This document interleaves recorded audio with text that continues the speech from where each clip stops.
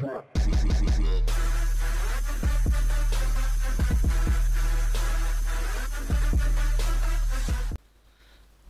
YouTube, my name is 𝐃𝐈𒒒�99 and today I'm going to be recording in OBS a second time. Last time I recorded in this I absolutely fucking hated it. It just was way too much trouble, but I've changed a few things in it now, so hopefully the audio will be better, the video will be better, and it might be in 60 frames per second since I'm going to be editing it in Sony Vegas this time, because Camtasia has had that many fucking problems lately, and After Effects has just taken way too fucking long. I only use that for my outros now. But today I'm going to be showing you how to get Don't Starve Together. Now, this game, it does work with LAN, so with 𝐾𝐈𝐒𝐂𝐑𝐃 and possibly 𝐴 and stuff like that, you can play with other people, but you can't just join like Garry's Mod, and you can't just join and look for public servers or whatever, because it's in offline mode, but you can still play LAN. Now, I was trying to do it with someone, but 𝐾𝐈𝐒𝐂𝐑𝐃 wasn't working with me at the time, and I don't know too much about it, but if I find, because 𝐾𝐈𝐒𝐂𝐑𝐃 can be like a bitch and a half, because it can work sometimes, not work the next, and it's kind of hard to say. 𝐴 though is a lot more complicated at it. I use 𝐴 for like Black Ops and Retracted or some shit like that.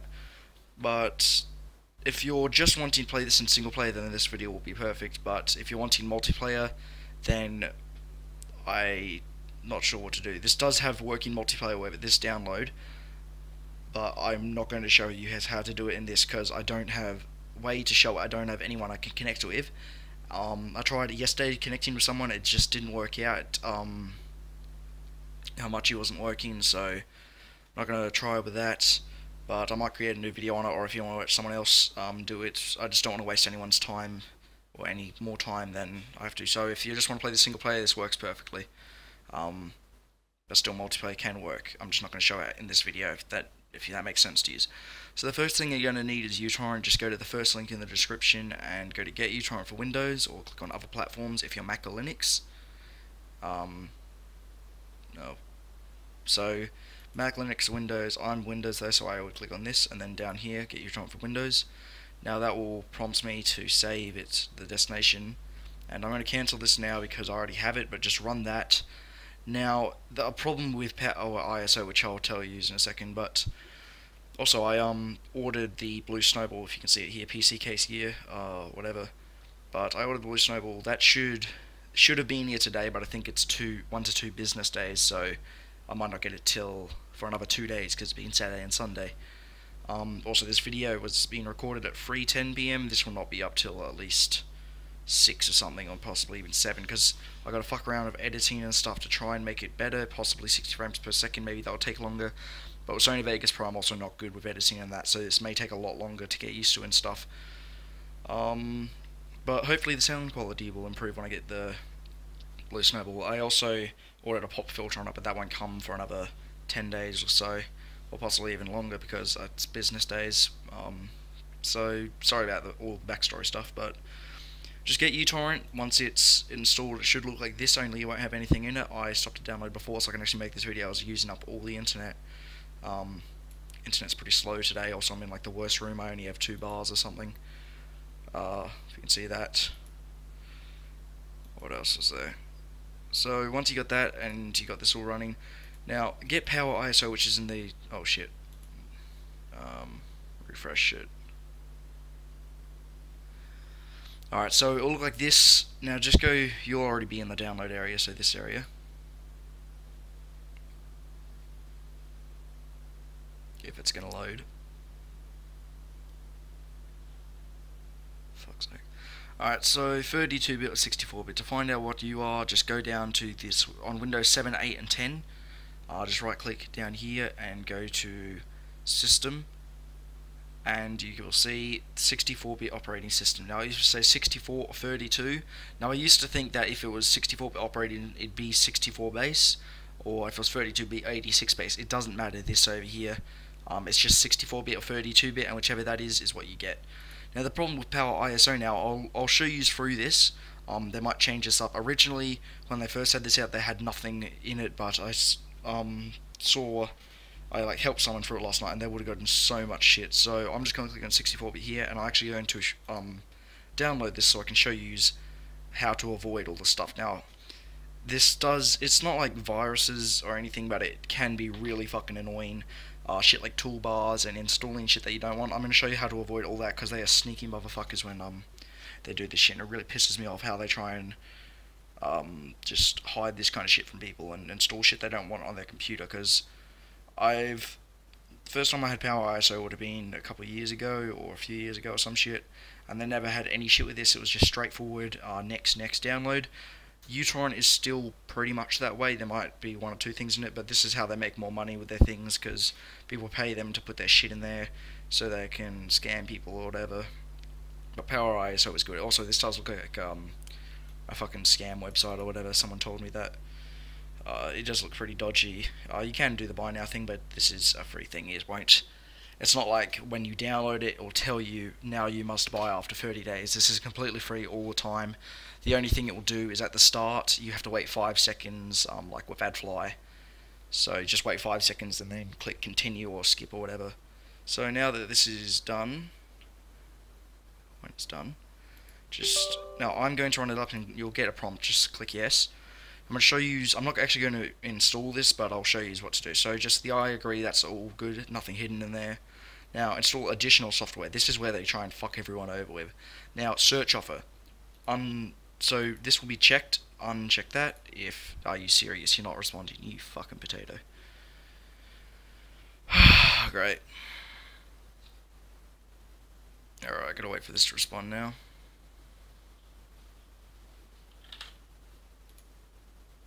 See? Oh my god, it's chewing up my fucking CPU. Alright, so my CPU is just at max for a second. What are you doing? Oh, that's open raw. Are you serious?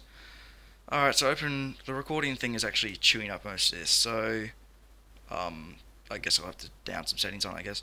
But with the search thing, uncheck this and this, because this basically says I agree to all my choices, and they try and, you normally think, okay, agree, next, to get past their shit.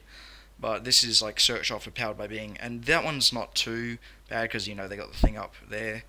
And then this one's not too bad either, because registry optimizer, so untick that, next. This is just the installation file thing, so I would, this isn't it, is it? Okay, I'm gonna rerun this because I saw some really fucking sneaky ones. See if I can get them all. If you know what I mean. So, they're just random things. That's gonna be annoying. So uncheck these. Uncheck. I guess they hid it, or got rid of it. Alright, that's weird, but there was some other ones, and it basically had a split line thing, and says, it looks all normal, and they don't have any checkboxes, but it says click here if you want to see additional options, and the additional options were to uninstall them. So do be careful with 𝑃owerISO, because they might try and install some shit under your eyes. You can still uninstall it anytime afterwards. They're not like fucking Trojan viruses or anything, but they are really fucking annoying if you have them for too long. Stuff like Clean My PC or stuff like that, where they try and steal all your stuff on your PC. So, on to the next thing. Now that you've got 𝑃owerISO, you're going to get the actual torrent itself. Now, if I can find it, where'd I put it? Don't Starve Together. Got so many torrents now. So Don't Starve Together. It's only just under 400 megabytes. So it's a really full small size. It did take me 10 hours and 13 minutes because I download a shit ton of things at once. Normally, a lot of them are finished now, so I'm just downloading some seasons. But yeah, it's a very small file size. It'll probably take you 10 minutes if you got really fast Wi-Fi, maybe an hour if you got really slow Wi-Fi. It normally takes an hour to get download Garry's Mod, which is about a gigabyte big. So when it's first going, it will say downloading and be a dark blue, and then it will go seeding, which I'll see if I can replicate here. I start it up, nope, it's checking it. Oh wait, it'll take really fast. So once it's done and ready, it will say queued seed, no, seeding, and it'll go light green. So you'll see it like this. Now you just want to right click on it and it goes stops, and then it will say finished, and that's when it's good. You can leave them seeding, which can help other people out, but I just stopped them because, I don't know, I can. Finished, I guess. So once you're done with that, just double click on it, and now this is what you'll need 𝐶𝐒𝐼𝐒𝐿 for. Now you'll see 𝐶𝐒𝐼𝐿 file, it might just say disk image file at first for you.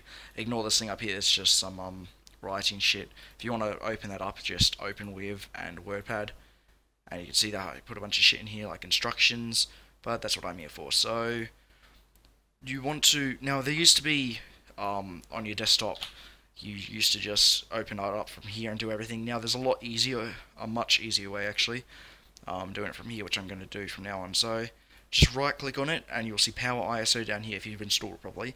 Now what you want to do first, because you won't see this mount image, you want to set number of drives and set your drive to 1 or 2. You can do it as many as you want, but you'll only need 1 drive for this and most things, because they uninstall themselves afterwards because you don't need them. So set this to 1 drive. Now your computer will need to restart if you're originally on disabled. Now what this does is basically acts as a fake CD drive, so for installing games and stuff. Now they also use these to hide files, so antiviruses won't pick up on cracks and stuff and try and delete them, which is a lot better, and I do prefer these type of files because it's nice and clean in here and once they're done. So you can see the CD drive there, G. They won't always be G, it can be X, it can be any single letter in the alphabet, but it won't matter. So once you got once it's set to 1 drives in here, just go here, mount image to drive. Now it doesn't matter what drive it is, but it should say no media. So just click on that once you own the Plasma thing, and that does it pretty much instantly.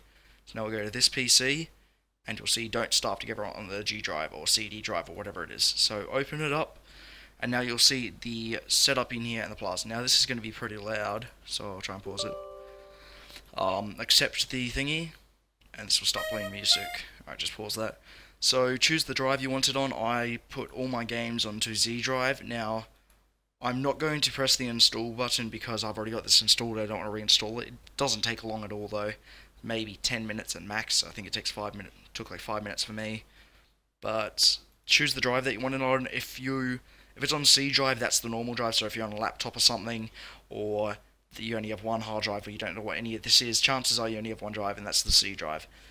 D drive is mostly for the actual DVD player or whatever. So that's why you see C and D isn't here. But choose any drive you want. I have the F drive, I think. Yeah, that's my USB E drive. That's just interesting.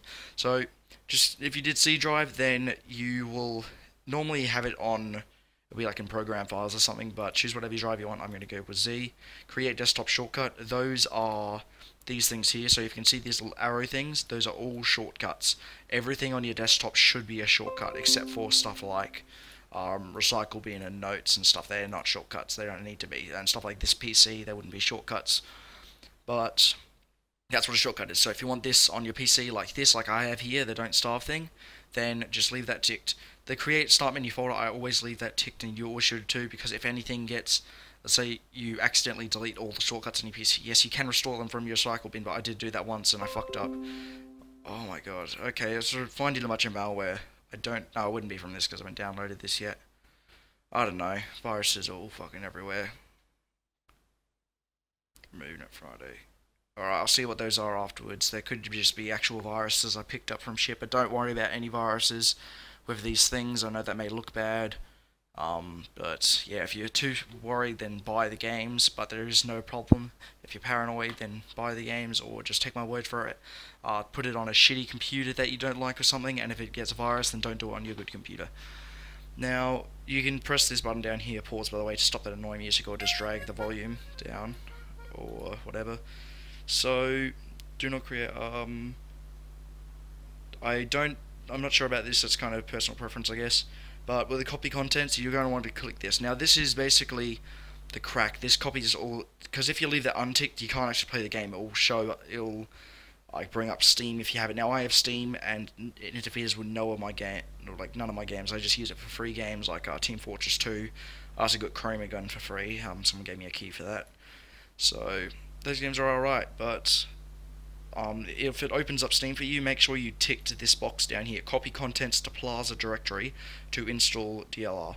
Now that basically means in here, this is the crack. So it takes these files, which is it'll ask Steam, okay, is this person actually bought the game, or is this a crack? And it's like, oh no, he bought it, and it acts as if someone's actually bought it. So it's kind of weird how it works, and I'll show you some other things afterwards, like changing your name for multiplayer, especially because if you don't change your name and you try and join a server, someone else might have that name. It can really fuck up, even in just single player if you want your own name. So now after that, you would just simply click install. But I'm not going to do that because I don't really want to waste any time, and I've already got it. So it won't take long at all. I believe at the end it will say some things. If it might prompt you to say run a few things. Now I do suggest running every single one of those because they can help out if the game's not running. Now I'm just going to close that down, but you just have to install it. Now I'm going to open up the file location of this, which you'll get on your desktop if you left it ticked.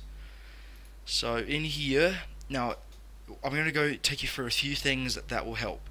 So go to 𝐴 first and run this 𝐴 thing. Now just go next, I've read, install.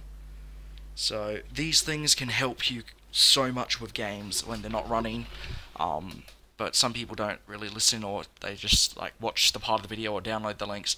This is why you should watch the videos, or at least parts of them that are like this important.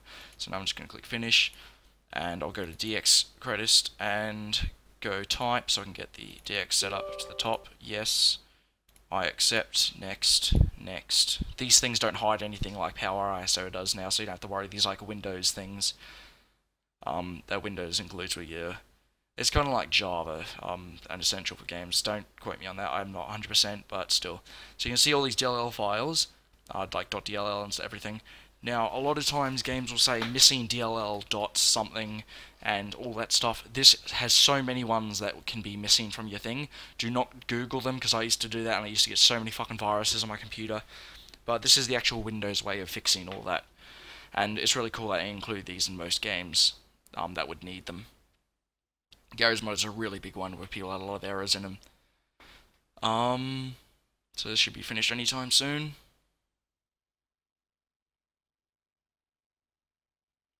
You're gonna hurry up. Alright, and just click finish. Now, I don't... Oh, and underscore common Redis, go to DirectX, June. And this again. This seems to be the same thing, but I just run them all for, like, triple fucking checking everything. So I'm just gonna let that run in the background because I don't want to watch that again. But the other thing is, if you go to bin, which is where the don't start thing is, if I can actually find it. It might not be in bin, actually. Data. Where are you? Is it Steam API? Alright, so it's in the Steam API. If you right click on... Oh shit. So if you right click on Don't Starve Together and go Open File Location, you'll be in the bin area.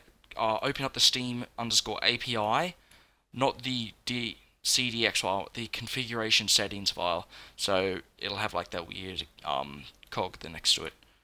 So scroll down all the way and you'll see username at the bottom. Now I've already changed this. Normally I think it's... Oh, what was it? It's the people who made the torrent. Plaza. So normally it's set as Plaza like that, or something like that, or Codex I think it is. But just change it to whatever you want. Do not put a space at the start. These cannot have spaces because then they don't pick them up like that. It does not pick it up otherwise. So just make sure it's a straight equals username and set it to whatever you want. Don't change any of these app IDs or anything. You can change the language if you want, if you think it might work. Offline you want to keep that to 1. But the rest of these things, do not touch any of them because it might fuck with the entire game. You can do like DLCs, and that unlocks every single DLC in it. So you do have a few DLCs at the start, I think they'll say. And also make sure when you click X, save. Now, if some people say they can't edit the files, try right-clicking on it, go to Properties, and if it's checked as read-only, so if you see I apply that, and it's like that, then if I open it up, and let's say I try to change this to CamLam999 to, then I try to save, it wouldn't let me. It's try to save somewhere else. So make sure that you right click on it, go to properties, and uncheck read only and apply OK. That does happen with a lot of things, like host files as well. So if you can't edit things and ask for that, just right click, properties, and uncheck read only. That will help 90% of the time. Trying to think of anything else. I think that's pretty much it for the video. I don't want to spend too much time trying to get this out, but just trying to think if there's anything else. Also, you can go to, if you want to see mods and how to get those, I'll make a video on that. But like, you can just go to the Steam. If I went to store.steampowered. Now, I don't think this is the actual area for it, but don't starve together. It's a little bit burp. Don't starve.